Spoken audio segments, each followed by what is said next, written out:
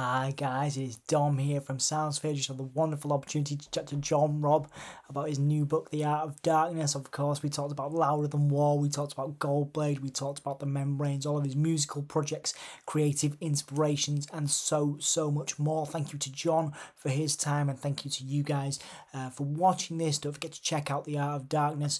I'll put a link in the comments and everything else. But yeah, thank you for listening, thank you for watching. However you are consuming this, check out The Art of Darkness and support John Robb, Louder Than War, and all of his other awesome projects across the music industry and arts and culture as well. Thanks for watching, thanks for listening, cheers.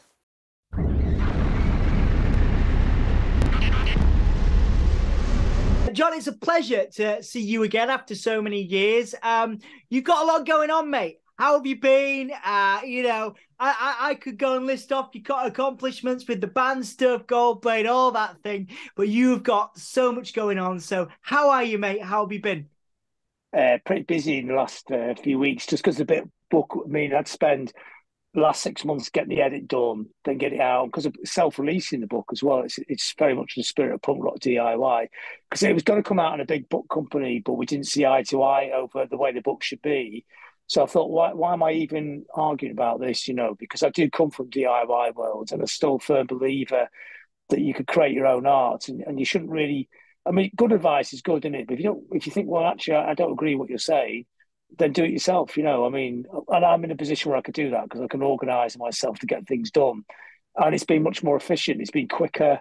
We've got it licensed off around the world. I mean, it's just been totally on it to get the thing out, and I mean, it's pretty intense, but at least it gets done on your terms. Yeah, absolutely. And I do want to talk about Art of Darkness, the book, of course. That is, something you are plugging at the moment. But one thing I've always loved about you, mate, and respected is your work ethic. And, because you're always doing something, man. And it's honestly, great to look at. You've always got something going on. So how long have you had that work ethic for? Has that always been something way before the bands, ever since you were younger? Have you always had that work ethic, that DIY attitude, effectively? Yeah, I think it came out of punk rock, didn't it? Really, the idea that of DIY, which and also DIT doing it together, but that idea that you didn't have to wait for other people to give you permission to make your culture, which is I think is actually the revolution in punk rock, and I think too often maybe in music and in culture, people wait till somebody lets them do something. And I mean, it wasn't like we were starting off in a luxury position. I mean, we had a clue what we were doing, but we still went and did it anyway, And I think that's a great learning curve on its own, just making all the mistakes because they're not really mistakes, are they? Just different interpretations of what you're meant to do. And I mean, obviously sometimes you put records out on proper labels or you write for proper magazines or papers and that, or put books out on big book companies. But that DIY background always means that you always have a fallback. And if you really believe in something and the way it sounds or reads or whatever it has to be, it could come out like that. It's not like I need a big book company to say it's meant to be like that. I thought, well, I'm actually not wrong here. I'm not being big headed, but it actually works the way I've got this. So that's how we did it. Yeah. Yeah, man. I think that's, it's a great, sort of, again, you mentioned that punk spirit there, which I think is amazing. And obviously, you've been such an integral part of punk and punk culture in the UK for many, many years, but also now with the book, The Art of Darkness, the first comprehensive overview of goth music and culture. Now, again, I know you have an understanding and you've got all these wonderful interviews that you've done in the book, but what was the catalyst for it? Can you take me back to the moment you decided to pile on to your already mega schedule and do this book? What was it? What were the inspirations? Tell me about that. The genesis of the idea, where it came from. I think a lot of it was I read a lot of books about post punk, and a lot of them are great books, but they seem to narrow down what post punk was. It seems to be becoming just a clutch of bands, and the way I remembered it, sort of growing up through it, there was more to it than that. And bands like Bauhaus or Killing Joke or all those groups were kind of dismissed and just pushed to the side when really they may. I mean, the fans know it, so there's no point preaching to convert it. But to everybody else, that I wanted to tell people to celebrate these bands as some of the greatest art rock bands this country's ever produced, and just because they're a bit flash and dressed up to negate their art. There's always that thing that like a genius has to look like Brian Wilson or something. It's Mark Bolan was as much of a genius as anybody, but just because he was a teeny bop idol doesn't mean he wasn't one of the greatest songwriters this country's ever produced. And the same thing replicated in Goth as well, I think, to a certain extent. I think there was a tendency to think people think maybe it's a bit too flash for his own good or something. Now, people didn't really understand it either. I thought it was important to try and unpack it. And when you unpack it, it is quite fascinating. I mean, one of the first things that's really fascinating about it is that none of the bands consider themselves as goth bands, because goth was actually a retrospective term for a scene that was already there. It was called alternative music.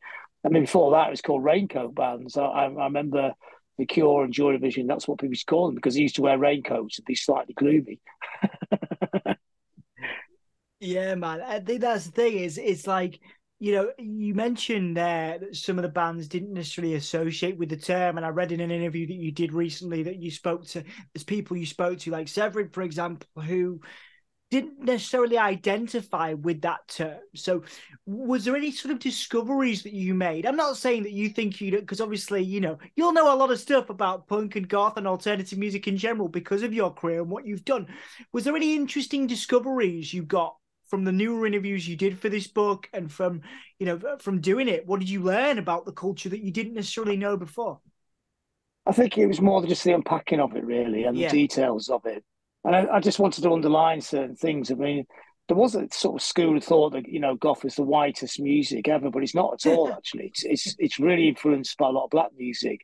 Yeah. So it's a lot of like sort of disco, funk, and dub are really big influences on goth. It's the space of dub is all over goth. The music isn't as claustrophobic and full as punk. There's a space in the sound, but also because a lot of it is about the dance floor. Because one of the prime purveyors of the culture was goth clubs, which are up and down the UK. You had to be able to dance to it. So to dance to it, you have to be able to understand disco or funk. I mean, it's not like a direct take of disco and funk, but it's an understanding of the nuance and the flexibility of the rhythms of those kinds of music, and then mixing it with the intensity of punk, and then also the adventure of glam as well. I mean, glam's a really important influence. I think if you're going to boil down goth to simple X plus Y equals chemical equation, it's kind of like Jim Morrison plus David Bowie plus punk equals goth. I mean, there's other things feeding in, but that's a simplistic way of sort of summing up the prime kind of streams that are feeding into it. It's I've never heard it quite as succinct as that, John. I love it. That's great, man. I appreciate the summary. I think a lot of people will get something out of that. I know it's obviously with Goldblade over the years, you've obviously had the post-punk elements to the hardcore punk elements and different things like that. To what extent have you yourself been? Because I guess it's a deeper question around image. You've always had a very strong image and very, very, very cool and very stylized. To what influence have you yourself in your career, musically and otherwise, taken from goth and goth culture? I can say, perhaps the image and stuff, but that's just my perception as a fan. So, directly, what have you yourself taken from goth culture in your own career? I think a lot of people kind of growing up in that period and, going to clubs and going to the gigs. I don't think there was a thing where everybody decided. I mean, this is the thing, that's why most people in that period of time don't think of themselves being goth, because it wasn't called goth for 2 years. I think it just seemed like a logical journey out of punk. So the style was more exaggerated than punk, that people's hair got longer and sort of stuck up higher. There was more things you could get. It was easy to get clothes you couldn't get in the punk days. The looks became darker because black is a very attractive colour to wear. Everyone looks good in black. And I don't think initially it wasn't like, a dress code. There was no dress code. It was just a logical, getting more freaky version of punk, really. Like there was more, there's more extras you could buy. You could get rings, but you couldn't buy rings in '77. They're really hard to get outside the big cities and things, and like belts and studded belts and all those kind of things that look quite gothy. A lot of it was homemade initially because you just couldn't get it. Like I remember when Brian Gregory from the Cramps came over the first tour, and people tried to get bone jewelry. I mean, I know Vivienne Westwood has sold it, in '76. But I mean, nobody I knew from Blackpool went to live in Westwood. It's too far away. It's like it wasn't like nowadays. You can go to these places. So people used to make it themselves out of papier mâché. So a lot of stuff is very homemade and very, then shops started to appear. We could get things, and that kind of pushed the look along a bit as well. But there's also an element of invention, and it was DIY style. A lot of Mm. second-hand clothes as well, a lot of Oxfam, but just repurposing it into like different shapes, learning how to stitch, not particularly well, but learning how to stitch and make clothes that, getting certain clothes and making them look like other clothes and things as well. So a lot of imagination and a lot of nudging along in the same direction, but no sense of doing that to join a scene. I think in a way it's kind of like discovering an animal and giving it a name. The animal's already there, isn't it? Yeah. Or discovering America. When people discovered America, there's already 3 million people living there. I mean, the Native Americans didn't become Native Americans. They already were native. They already had an intense culture of their own anyway. So it's kind of like a little cultural version of that. But is that maybe that's true of all kind of pop cultures. And the only danger is that when they do get discovered, they get instantly codified. What you're meant to listen to, what you're meant to look like, what you're meant to be. And that really annoys people as well, doesn't it? Because that freedom of creativity you get in the early days of scenes, or when the scenes are at their most exciting, isn't it? Yeah, that's the thing, isn't it? People have to classify things with a genre. It makes people's jobs easier, but then it sometimes takes away from the creativity because people need to classify things. I think it's a wider conversation, of course. Or, of course, on the other hand, if you're trying to describe something, you haven't got all night to describe all the details of it, have you? So sometimes you do need a shorthand word, and that's what was handy about goth, because in the end, it is actually quite a good word for it. And because if you think of goth and gothic art, which is in the book, and gothic literature, Mm. it's definitely the prelude to it, And if you once you put that lineage in it, then you realise that the word gothic maybe isn't so bad after all. Mm. But if it's going to have parameters, then it's a problem. But if it's just a shorthand for a feeling or a style or a piece of music, then it's handy, But you should never sort of think it's a be all and end all. It's just a quick shorthand for something. Yeah, yeah, it certainly is attractive. And before we talk a little bit about, sort of ways that you've been inspired in your career and ways that other people have been inspired, by perhaps some of your work. I wanted to ask you about some of the most enjoyable parts of pulling together this book and getting it done, getting it to the point now where you're, obviously it's coming out in a few days. Particularly, you're thinking about taking it out to America and things like that. So, what will be some of the most enjoyable memories you take away from building this book? Whether it's the interviews, obviously the photos, things like that, very visual. What are the things that are going to stick with you alongside everything else that you've done with your career? I think the fascination, the deep dive, because I think there's a problem I had with the book covers because they didn't want the book to be so long, and they were saying, "Could you not make it shorter?" But for me, you could just dredge all that information on your own on Wikipedia. What's the point of that? So you need something in the book that's deeper. It's got more things in it.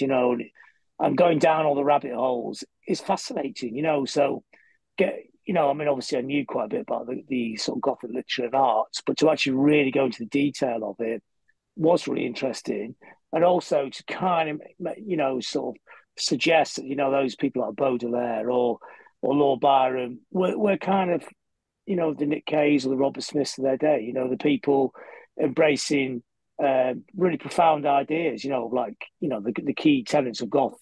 Sex and death. The really heavy stuff in life. Or the stuff that makes us human, in it. And be able to embrace those, but not in a way that you wallow in it. So, and melancholy as well, the dark side is fascinating, but you don't drown in it. It's something. And what's that great saying? If you don't embrace death, you can't. Oh, what the hell's the saying? Isn't it? I was going to say embrace life, but I don't know the saying. So, Yeah, it's not embrace twice. it feels like embrace life or something. I don't Is know. it? That's it. You just came the right word there. If you don't fear death, you can embrace life. It's something like that as well. So, that thing about the fascination of death and understanding death. Yeah. And once you get that, life is. You can really feel life in every second. You don't understand that boredom is a crime, isn't it? So you can't live your life in a mundane kind of way because you don't get much of it. Yeah. Yeah, it's a good point. Boredom is a. I've never actually heard it said as succinctly as that. Boredom is a crime. Yeah, just again, so the last question on the book for now. How does this sort of push you in new ways compared to your work? Obviously, again, your band work, Goldblade, and also obviously, Louder Than War, things you've done in the past. How does pulling a book like this together and the books that you are also working on right now, how does that push you in new ways, do you think, as a person and as an artist? Oh, it's actually he who fears death cannot enjoy Oh, life. you found it. There you go. Good. Yeah, yeah. I just had a quick Google for it. Yeah, it's really, Nice.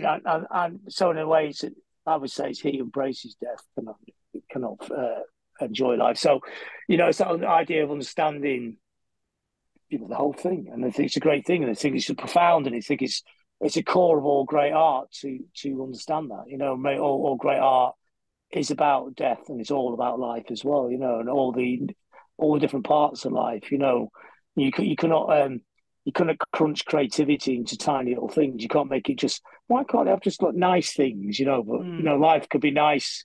It could be. It's all the extremes. You have to understand all the extremes and embrace all extremes. That's what makes great art. So, going back to the book thing, yeah, well, I think doing the book and doing the book with that intensity, and that kind of detail Mm. is. I mean, does it affect anything else? But that's the way I always approach things. I mean, the last two Membranes albums were similarly huge projects. There were two double albums that took ages to make, and a lot of detail in them, which I guess most people never really bothered with when they got, which is fair enough, isn't it? Because you only do them for yourself, don't you? You make records, and I know everybody says that, but it is kind of weird when somebody else actually listens to it and actually likes it. You think, oh God, somebody actually bothered with this, and Yeah. yeah, and I think everybody does that. And I think everybody who makes probably everybody in the book that I wrote about was the same. I mean, some of them actually cracked the code to pop and had proper hits, but I don't think any of them ever sat down to be pop bands. They just made art, and somehow they managed to crunch the art down to 3-minute pop songs, which to me is completely genius. Because I don't think, I mean, I think as a cult band, as I'm in a cult band, and I'm cursed to be in a cult band. I don't, I don't think. Um, I don't think it makes it higher art just because nobody buys your records. It's just there's something really amazing about somebody who can make something that is very dark and heavy and profound, but somehow make it into a piece of pop music. I think that to me is the highest piece of art possible because I love the idea of populist and I love the idea of taking underground esoteric ideas completely into the mainstream. Never underestimate what the public can listen to. It's only the mainstream media do that. They assume that people can't handle a dark piece of music or a heavy piece of music or a clever piece of music. And of course, people can.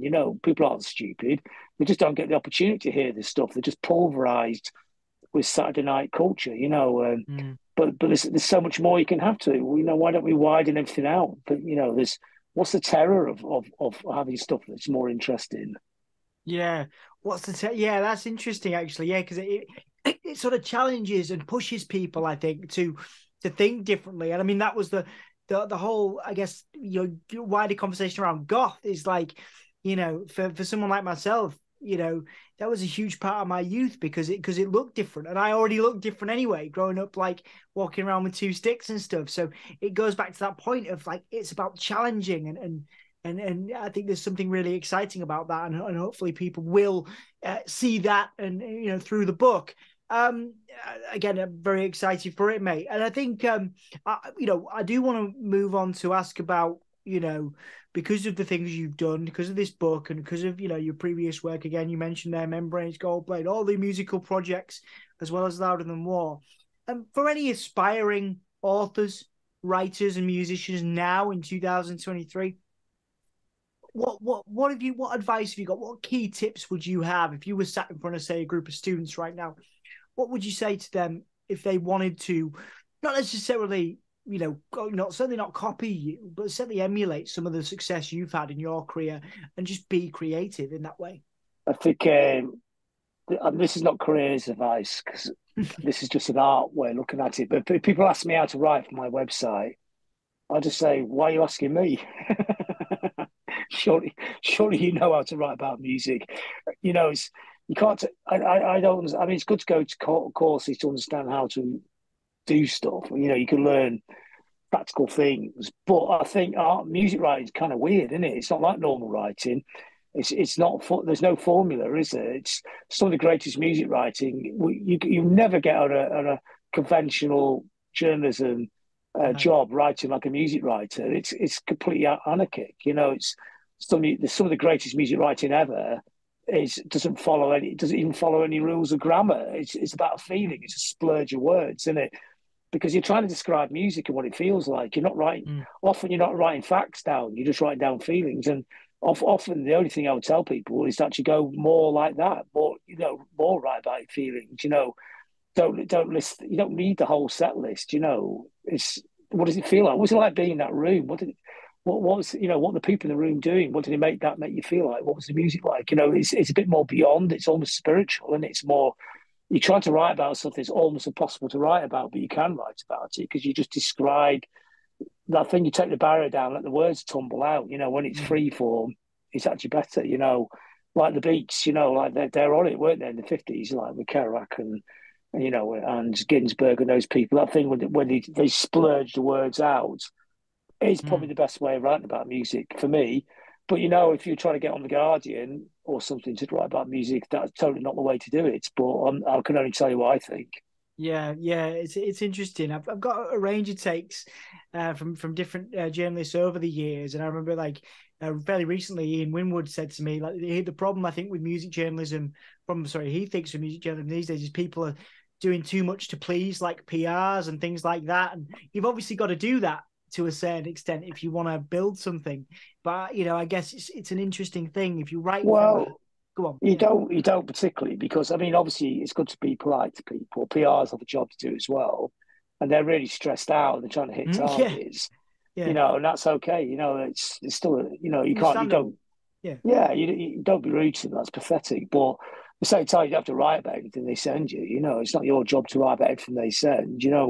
You can only write about the stuff you like. I mean, I think there is criticism often that people don't slag things off, but I'm not interested. Does anybody really care what I think about Coldplay's next album? It's not important. I haven't got time. mm, It takes the whole day to review an album. I want to go and wallow in something I really like. I want to find, I want to rediscover something I grew up with, or find something that's new, or find something I don't even understand and try to understand it. That's what I'm interested in. I mm, think that, you know, um, I mean, I'd rather somebody who's going to write about Coldplay didn't like it to understand why that works for other people. I'm quite mm, fascinated by that as well. Not the music, and not the music doesn't interest me at all, but the cultural impact of something like that. Why do they connect with so many people? What have they got yeah. that people really find fascinating? I'm interested in that. I'm not interested in somebody going, oh, they're really terrible because it's such a soft target. It's like being a hipster journalist, gunslinger journalist. Let's go and let's go and shoot down the biggest band in the world or whatever. It's just because you're so cool that your music taste is obviously better than the normal people. Don't be such a snob. Go and understand why that works for everybody else. I mean, you don't have to even like the record to try and find an understanding of why it works. And while you're doing it, go and find me two brand new things and really Mm, turn me on to them because you're writing this. So, and we've got this really brilliant young writer actually on the site, but we'll call Ryan Walker. mm. And it's great because he really divides opinions. So he writes about a 3,000 word review of the Sleaford Mods album. It's completely free form. And so Right, wow, people go, well, he's not proper right. He can't make out a word he's saying. But other people go, wow, he's amazing because he's so impassioned, and the Sleaford Mods love him. I mean, obviously because he loves their record, but also because they love him because he writes about them the way nobody else writes about them. And I'm interested in that as one. I think in a way, writing about music is almost like making music. It's the originality is really important. And yeah, when you hear something you never heard before, and you go, "Whoa, that's amazing! What is that little noise? And how come that's making me feel like that? That's amazing." But also in words, somebody write. I mean, I love words, and I like making words up, and I like twisting words around, and and you know, so it's not. I'm not a journalist. I'm a writer. It's a big yeah, difference. It's yeah. It's a good point. It's a very good point. a Yeah, proper journalist writes in succinct sentences, and that's a skill. It's a craft. I can't claim to have that craft. I just describe things with words that maybe are out of context as well. And I just like the sound of the words, and it fascinates me. And luckily for me, there's enough people that actually find that interesting as well. Yeah, it's an art. So it's an art form to you then. Yeah, it's an art form. To me, it is an art. Yeah, it Yeah. is. Yeah, it's like painting a picture. It might look like a big splodgy mess to a lot of people, but to me, it looks like a work of art. Yeah, no, which is awesome, and I think it's different. Actually, it's different because I'm used to speaking to journalists, and of course they've got their opinion on on how to get a career in it and whatever, or not. But it's actually really interesting to hear someone again you've associated with journalism and providing journalistic opportunities to people, but actually you're talking about writing and the creative art of writing, and I like that job, so I appreciate that reflection in you. A couple more, well, 4 or 5 more questions. And now, talking, if somebody sees this or listens to it, and is interested in, say Louder Than War, is interested in the work you do, like we just talked about. Again, not necessarily direct advice, but they say to what I get a lot, John, is well, do I need to move to London? Because we work with a lot of people across Yorkshire, we work with people in Lancashire, as I know you do as well. Do you think location matters in 2023? Do you think you need to move to London as the same way as it was, 10 years ago when I was told to be successful, you had to go and live in these other places, which are very difficult to afford to live in? I just wanted to get your sort of thoughts on that these days. No, no, not at all. I mean, London's got enough writers, and I think it's a difficult city to live in. It's really expensive to live in. And also, there's great music scenes everywhere, and also because the internet, it didn't really matter where you are. You could be in the Hebrides and where there's no gigs, but still write about music because you don't have to go to gigs to write about music. You could be Mm, reviewing bits. You can still dredge around the internet and discover new bands by listening to their Bandcamps, or so you can sit really far on the outside. And also, um, I think the role of a journalist has changed. I was thinking this the other day. We talk about this a bit nowadays, and mm, I don't think I don't think my sole purpose in the music culture is to just be a journalist. It's if I go and see really good new bands, I actually go and I write them up and I send that link to people who put festivals on and say you should put this band on at your festival, or I ping it off to other bands and say this band's great, mm. or you should get them to support you. I think I you're a love that. connector. Yeah. I think you're. I mean, I think you always were in a sense. I think when I used to write for music papers, if you wrote a rave review of something, like getting onto Nirvana first, you turn other people onto Nirvana, and you started the buzz, you started the fire. But now you could do that even more proactively with the internet, and also because you've been around a bit, so you got a lot of contacts, so you can get in touch with people Mm. and tell them about things. And it doesn't always work. Not everybody's going to get into your stuff, are they? But but you can join things together, make things happen. So you become a catalytic Yes. influencer in a sense, directly by doing stuff behind the scenes. And that's what I do a lot of the green stuff. I join people together, I introduce people. I say, why don't you speak to that person there, go do something? I think that's important as well. Somebody's got to be the connector to get things going in the first place. Yeah, yeah, absolutely. I love that as the role of the connector, and I resonate with that quite a lot, John. So again, lovely to hear your passion for connecting people as well as new bands. And strikes me that you've never become jaded, have you? You've toured around the world, you've written about loads of bands. It's never you never become jaded, have you? With it, you seem to just constantly have this enthusiasm, which is pretty cool, Well, really. there's always something exciting going on. I think that's really weird. You get people say, and the music was only ever any good when they were. I spoke to this guy in the gym today. I just got saying that as well. So when we talk about punk, you're into punk. I was into punk, when I was 16. It's the only good music ever made. I was going, well, it was great. It was amazing at the time. I'm not going to say it wasn't, but don't you think it's weird that the only great culture ever made by the human race happened to be only when you were 16? Yeah, yeah. like, like it never happened before, or didn't happen afterwards. It's only because when you're a teenager, everything's more intense, but it doesn't stop culture being good when you're in your 60s. You can still hear things that you go, whoa, God, that's pretty brilliant. It connects you in a different way. It's not going to change your life. That's just a bit too weird, isn't it? But you can still hear it's a piece of music and go, whoa, God, that's fantastic. I mean, saw that great band, Hot Wax, tonight, three 19-year-old women from Hastings. It's kick-ass kind of grunge bands, but they've added something different to it. They've got little proggy elements in there, really brilliant musicians and really good songs. And they're just on the breakout now, and it's and well, that thing where everyone goes, oh, Glastonbury hasn't got any women headliners on. Well, don't write the article. Go and find some headliners and start pushing Yeah, them. go You know, push them. if you're writing for the Guardian, you've got a really big platform to actually create a band, to hype a band up to get to the stage where they could get halfway up the bill next year, then up to headline or second on the bill the year after. You can make those things happen. You have the power to make it happen. Mm. But so I believe in the positive. I think, I mean, it's good to call people out, and that kind of thing. But Mm. also, let's provide a solution. Don't just provide the criticism. Let's get the solution. And I think people genuinely are trying to make the solutions to everything that's in the culture. Like we have one of the most rotten governments of all time. It doesn't mean the country's totally fucked, because there's Yeah. people actually doing really amazing stuff in this country.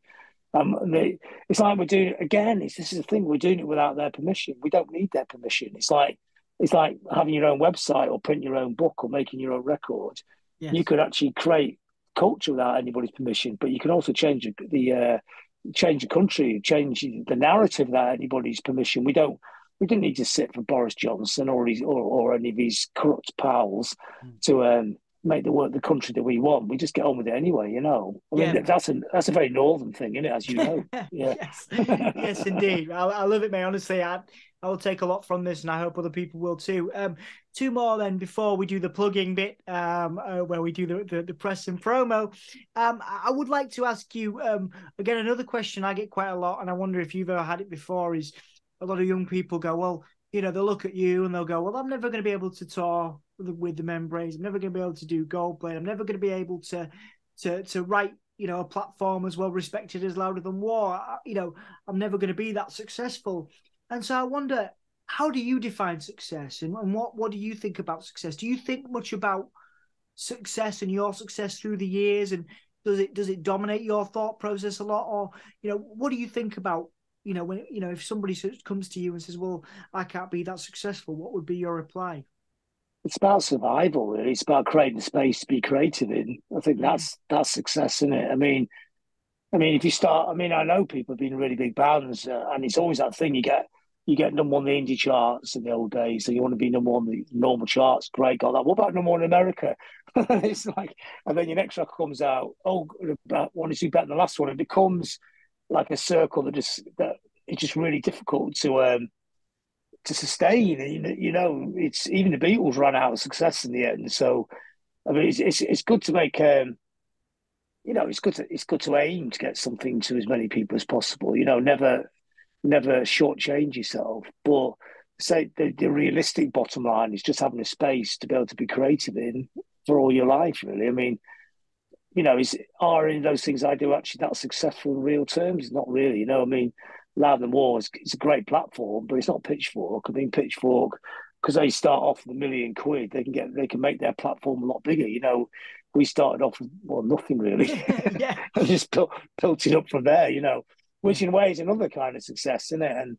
And some people have written for us gone on to do really well, which is a success as well. It's been a place where people can use as a little trampoline to get on with, isn't it? Yeah, Yeah. I love that. Yeah, actually, it's made me rethink how I look at some of the stuff I've done as well. I appreciate that perspective, mate. Another sort of word association before we wrap up. Do you think much about legacy as a term? Do you think much about your legacy as an artist? I suppose it relates a little bit to the success question, but you've done quite a bit, and you will continue to do more bits, I am sure. So do you think much about, from day to day, about the legacy of John Robb and what you've been able to achieve in that? Nah, I mean, it's pointless, isn't it? Because my other big passion is science, and I love the universe and the idea. This it all doesn't mean anything, Yeah. It's stuff you do for the now, don't you? And it's in 100 years' time, no one will care. No, we'll all be forgotten. Who Yeah. knows? Who knows about somebody who reviewed a Charles Dickens book in in the Yeah. 19th century? Doesn't No one cares about it anymore. I mean, his stuff survived, doesn't it? But he won't be around in 1,000 years. Maybe he will, maybe he won't. Does it matter? Not really. Then only one tiny little planet in a universe that goes on forever. Yeah. Yeah. it's, Yeah. but it's of the moment is what's important, isn't it? Feeding back into the moment, and Yes. that's the thing, isn't it? Yeah, Yeah. very much. Yeah. It's an interesting perspective, man. I get a lot of deep answers to that, but that I can resonate with that for sure, man. All right, I'm gonna probably this is a stressful question for you. You mentioned the bands that challenge you, the bands that you want to go and listen to, that really get your, that you want to be challenged by, and that you're passionate about. And I want to ask you, as you know, as I'm sure you get this a lot, but what are the bands that you go to when you really want to be challenged as a listener, as a fan? Two or three bands of the moment that you are just so invested in, not just sonically, but just the vibe, the whole vibe. Are there any bands that you really love and are really invested in at the moment that you want to share? What, new bands or? Whichever. I'll leave the floor to you on that one. I initially started the question with new bands, but bands that come Okay, well, to. I've got a good one here. There's this duo from Poland called Siksa, Siksa, Mm. and basically the guy goes there, he plays 45 minutes, just jams out on the bass, and she just rants down the mic non-stop, just free forming stories. They actually do have like a narrative. It's all in Polish. I don't know what it is, but you look it up, you go, oh, that's quite an interesting angle. And she goes in the crowd and just stares in people's faces, and really challenging, but Mm. also really mesmerizing. And I think they're really great. I saw them about 4 or 5 years ago. Then I saw them again the other week. I thought, oh God, I've completely forgot. I sort of forgotten about them because of the pandemic. And I thought, and they're even better now when I've seen them. So I'm trying to get them hooked up to come over to the UK. Mm. So yeah, I mean they're challenging, but also there's something goes beyond. It's not. I mean, I love pop songs, I love music, and I love simple songs, but also something about a 45-minute free form jam in Polish with somebody just shouting down a mic can actually be really engaging. And it's a Yeah, challenge, but it's an engaging challenge, you know. yeah, So man. there you go. That answers that perfectly, It does. actually. It does. I love that, man. I love that. We'll definitely plug them. All right. So obviously, people are going to be checking out the Art of Darkness. They're going to see your Killing Joke, your Cure, all those bands that about House that defined a style and a movement. So, what records for people that maybe check out your book for the first time and they go, "Wow, this is fascinating. I love this. I'm going to check this out." What are your top one or two goth records for people to check out, and why you would recommend them? Okay, well, here's a caveat because nothing was written as a goth song. But I would say the quintessential classic is Bela Lugosi's "Dead by Bauhaus," because it has that balance between quite a spooky atmosphere, but also it's kind of almost tongue in cheek at the same time. It's a very clever balance. It's hard to get that exactly right.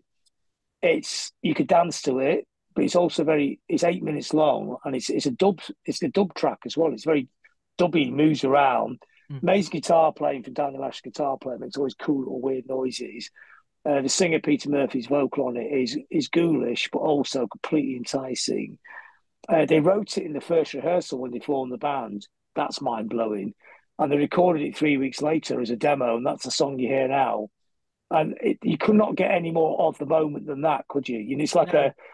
and for a lot of people, they call it the first goth record, but Bauhaus didn't think they were in terms of doing goth when they wrote it. But it's so I think that if you really had to boil it down to one track, that's the track. Also, Massive Attack do a great cover of it. And Massive Attack, 3D from Massive Attack got really into dub from listening to that track when he was a kid. So that was his route into Massive Attack from there. And in a way, I mean, Massive Attack, I did write about them a little bit in the book. They are, in a sense, got post-punk goth. They have dark and they're moody, and Mm. they're kind of an extension of it. They kind of mix different things in there, but you can see it, and that's what's quite interesting because goth does appear everywhere. It's so embedded in our culture now; it's almost invisible. Yeah. It's again a fascinating look, and I'm so excited for people to check out the book. And again, thank you for sharing so much of your insight today, John. I really appreciate it. Before we finish, we've got to do it. Is there anything that you feel like I've missed that you would like to plug and like to promote? You've got more books coming out, but I'm going to leave it to you. Anything you want to plug and promote? Well, I guess currently people should go and look out for the Art of Darkness, the History of Goth, because that's what we're trying to talk about here. It's on my Bandcamp, it's Waterstones, Amazon, it's everywhere really. Yeah. Nice one, nice one. Good bit of plug in there, John. And again, pleasure to see you again, mate. It's been an absolute joy catching up with you. Thank you for your time. No, and likewise. Thanks for yours as well. Yeah.